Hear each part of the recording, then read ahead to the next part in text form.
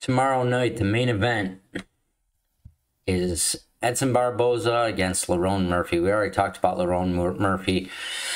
Edson Junior Barboza. Everybody should know who he is already.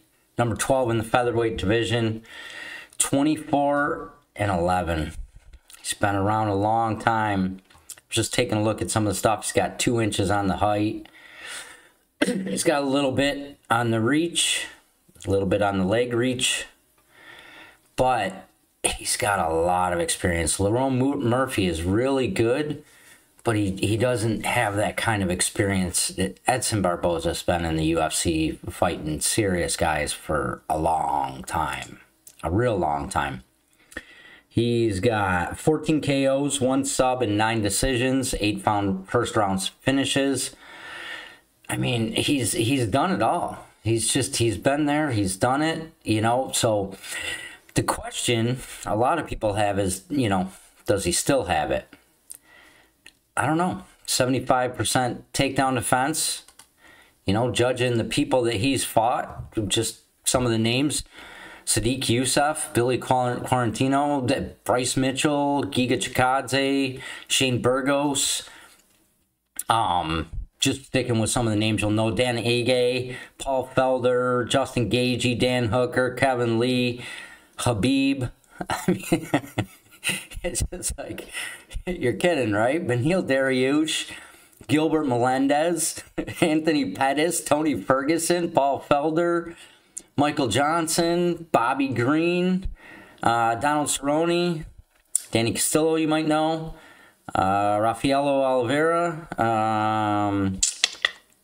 There's just so many names. I mean, if you've been watching a long time and you've paid attention, then there's at least 5 or 6 other names in there that you'll know. But those are like the big ones, and some of them are losses.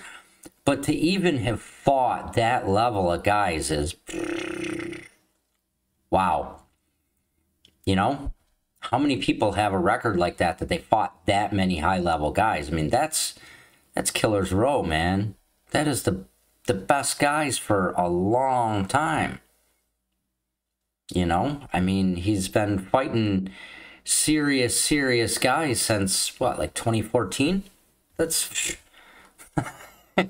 it's crazy when you think about it. When you see guys' records that are like that just... They've been fighting killers for, you know, years and years. It just blows your mind. Like, I don't know. I just tend to think, how much would I ever have to train, and how much would I be lucky that I was skilled and all that just to be able to fight those kind of people for that long? I mean, you're talking so few people on the planet could do that. So it's going to be a good fight, because Lerone Murphy he's definitely good. If you have not seen his fights, I know he's pretty new, you know, as far as the UFC. Go YouTube him, go out on the internet, find a couple of his fights. He's good, man, real good.